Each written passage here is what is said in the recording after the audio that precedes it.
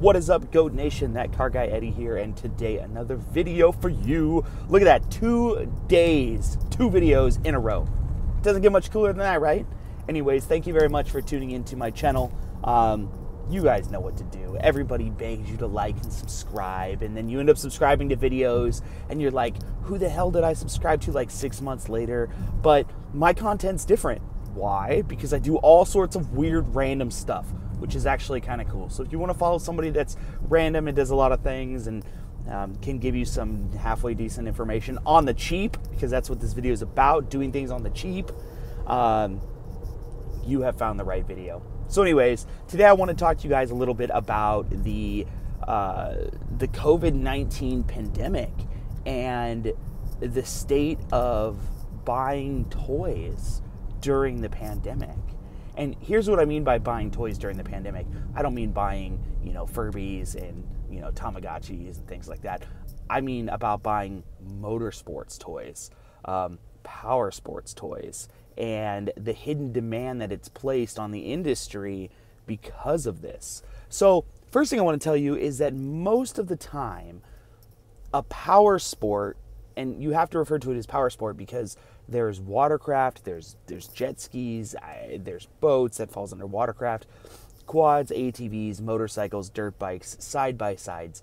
Basically anything that you would go purchase like that is seeing a significant boom, especially the off-road stuff. And part of the reason why you're seeing a large boom like this is because you simply can't do other things. I'll give you a great example. I bought my kids a pair of quads a couple of weeks ago, and I was talking to the dealer out here in Sacramento who I bought the quads from, and I said, so, how's business been? Now, as I said that, there's literally like probably 30 people in this shop, and he says, we went from doing about $10K in a weekend to $50,000 in a weekend of revenue. And literally, they were building the quads out of the box, assembling them, rolling them on the floor, and people were buying them. That's how fast it was. So no more of this hemming and hawing. Is that right? Or should I do this? Or the indecisiveness of the power sports era. If you want it, buy it, or if you don't, possibly it will be gone. The color you may want will be gone. The size you may want, you may have to drive real far to get it. And it's just insane.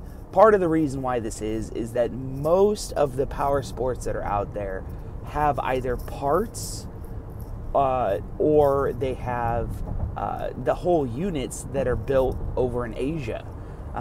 With the whole pandemic thing going on, COVID-19, you guys know that for the most part, Asia was effectively shut down. I mean, especially if it was anything Chinese or Japanese.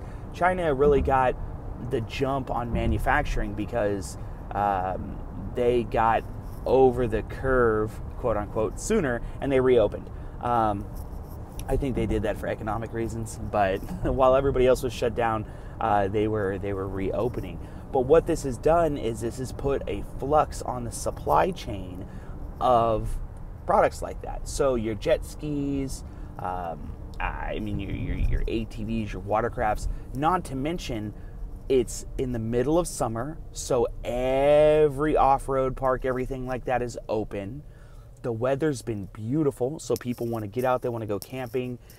By the time you pair that up with the fact that we're right in between model years, which means right now it's June of 2020.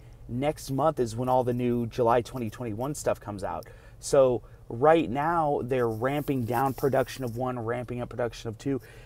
What it does, it creates this perfect storm of supply and demand, which I've talked about hundreds of times on my channel, and how you have to be careful if you are planning to purchase during supply and demand, because you do not want to A, get an inferior product that you're not going to like, and B, you're not going to want to get something and overpay for it, whereas in shortly after, like a month or two, if you were to wait, you would save your money and be able to get a 2021 model. But I'm going to talk a little bit about that too towards the end of this video. Um, there's one more thing that has played into part of this, and it's the closing of other things. This ATV dealer I was talking to actually told me something really funny. They said, we had a family come in, and the family said, hey, we're not going to Disneyland because Disneyland's closed, so I want to buy 4 ATVs. Boom. That's insane. But you know what? That's cool. Like, it's neat to see people getting out and exploring and utilizing power sports more. But like I said, it just puts a large demand on the whole industry as a whole. Really good friend of mine recently, his son had a Raptor 50, and his son had a Raptor 50 for a couple of years. I mean, it maybe had 6 hours on it, and he was talking to me about upgrading. He wanted to get his son the Raptor 90, and there's a local power sports dealer, and the benefit is, I mean, where I am here in Sacramento, I know California isn't like a huge power sports area, but there's a lot of money here, so dealers are here, but there's just not a lot of power sports in general. But there is about 3 or 4 dealers that sold Yamaha products around us, and he was looking at a Raptor 90, and there was a specific color he wanted, the black, white, and red one, which is a sick color, by the way. And kind of kick the tires, and then when it was time to go buy it, like a week later, 2 weeks later, it was gone. And it was one of those things where it was like, okay, well, let's just call another dealer. And every dealer that we called was sold out.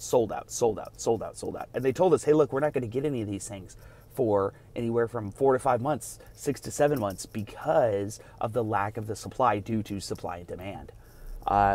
We finally found one like 240 miles south of us at a dealer who sold it to us for MSRP, no ADM. That's right. If you don't know what ADM is, watch the video from yesterday. But it was kind of sketchy because I called on my friend's behalf. He was working, and I called on his behalf, and I was talking to the dealer, and I was like, hey, can you put a hold on it? And the dealer was like, we don't do any holds here at this dealership. It's first come, first serve. And I was like, oh, okay then. All right, well, let me get my buddy's credit card and let's put a hold on this or something. I ended up having to talk to the finance manager directly to get him to put the sale or the hold on, because I didn't want to drive 200 plus miles to get there and the unit that we have be gone. As it was, we drove down there. This was on a Friday, and the place was packed. I mean, everything was done. It was a cash sale, and it still took us probably an hour and a half to take delivery of this thing. And it was just, I mean, it's just insane seeing the amount of people that are out there. So what are some options? Well, I bought my kids quads too, but I did not buy my kids name brand quads. And let me explain. I bought my kids Cool Star brand quads, which are actually made by a company called Tao Tao, which is a big, huge Chinese quad company. And let me talk a second about intellectual rights in China.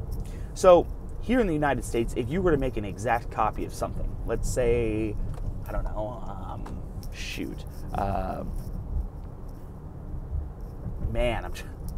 okay, here we go. Let's say these glasses, right? These Ray-Bans. Let's say I make an exact copy of them.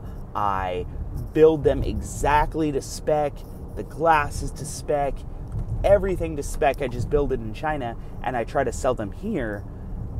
Intellectual property rights in the United States, Luxottica, which is the company that owns Ray-Ban, could possibly sue me for using their design and making a copy. Well, in China, that just doesn't exist. Like, the Chinese government doesn't even care. You can make copies of stuff, and it's whatever. It is what it is. So I ended up going and buying quads for my kids, which I need to do a huge review on because they're pretty cool. They are a little temperamental, the build quality, but they're kids quads, you know. They're going to grow out of them anyways, and but they're, as long as they're fast and they start every time, they should be good to go. The nice thing is that they're actually a copy of their Honda clones. which is pretty cool because, of course, Honda's reliability and things like that. But even if the motor blows up in these things, a motor is $129.99. So, whatever, right? I will do a review on those. One last thing I wanted to talk to you guys about before I go is the status of my channel and what I'm reviewing coming up. So, if you guys are interested, I will be doing a review of a 2019 Volkswagen Atlas, a full complete walk-around review of what I feel is the best small SUV in a large market. And I'll explain what that is during the video. I still need to review my wife's Durango. Dodge is still selling the hell out of Durangos. They haven't changed anything since 2012 on the Durango. It's like the exact same Mercedes chassis Durango that they've had forever. I still need to review my Honda Groms. I have a pair of them. I have one of them that's a little modded, and then I have another one that is completely stock with like 100 miles on it. I recently purchased a Kawasaki 2020 KRX 1000. I need to review that, but before I review that, I really want to get some more seat time on it. I have about 4.5 hours on it now, and it's a freaking blast. I do have another Volkswagen I'm going to review. I need to review a CC. I believe it's a 2017 CC with some basic mods on it. And then I do have some Honda stuff coming as well. I have access to a Civic Sport, and it is an automatic, and I just wanted to tell you guys that I do have some Civic love for you guys as well. So if you haven't already, definitely like, subscribe to my channel. That way you can tell when videos come out. If you guys got questions, comments, or anything like that, throw it down in below. I'm one of those guys where I actually respond back to my comments, so if you have questions and things like that. I hope you guys have a wonderful day, and thanks for watching.